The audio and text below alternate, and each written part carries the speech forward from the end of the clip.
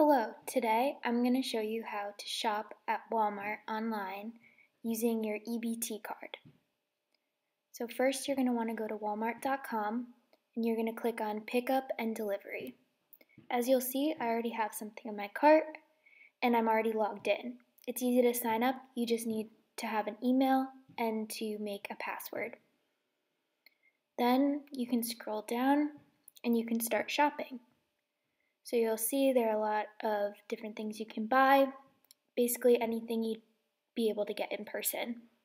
So I'm going to continue to scroll down. You'll see they have snacks, they have frozen meals, candy, vegetables, fruits, cheeses, canned goods, everything. So you can also go on to view all. So here we're going to view all for fruits, and I'm going to scroll down. And I'm going to add some apples to my cart. And you can choose the quantity. I just wanted one, so I just put one in the cart. And then you can keep scrolling, keep shopping, get anything that you need. I'm going to look for some oranges. I see a bag of oranges, add that to my cart. You'll see it on the side there. Scroll back up, and then you can go back and you can search for other foods, since that was just the fruit category. So if you scroll back down and say you want to go to the canned goods because you need some beans, you can go there, click view all, and it's all organized nicely. So you can see that they've got all different kinds of canned goods, and I find black beans and I can add those to my cart.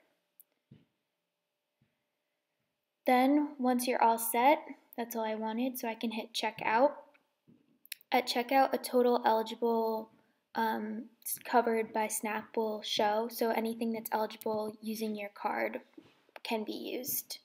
And so you can choose pickup or delivery, and I chose delivery because you need a minimum of $35 in order to do pickup.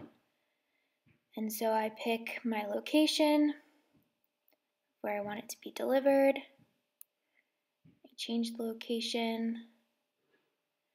And then today I want to pick up, so then you'll see that the delivery is about $8, and unfortunately that is not covered by your EBT card, so you'd need to cover that with a credit or debit card.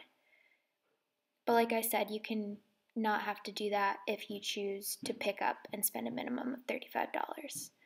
There you'll see you can enter a credit or debit card, but then you can also enter your EBT card. So just click on that. You can enter all the information, save the card, choose it, and you're all set. It'll cover everything that can be covered by SNAP benefits. Then you just press continue to review your order, and you hit submit, and you're all set.